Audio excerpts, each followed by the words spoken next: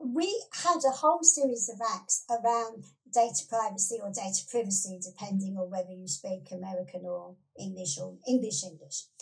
And so for those of us who had been complying with data privacy, GDPR, the General Data Protection Regulations, weren't too much of a shock, because it's a bit like doing an automatic car driving test and then doing a stick shift or a manual test. You already know some of it, so you can focus on the bits you didn't do last time.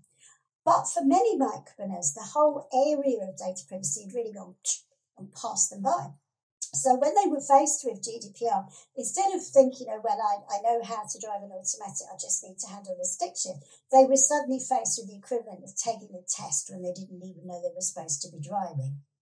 Massive panic, massive gap. And to that extent, we used to call it, because we used to have people in meltdown, gin, Dubonnet, Prosecco and rum. Because that's what we were drinking by the time we got our last batch sorted out on the kind of the deadline thing.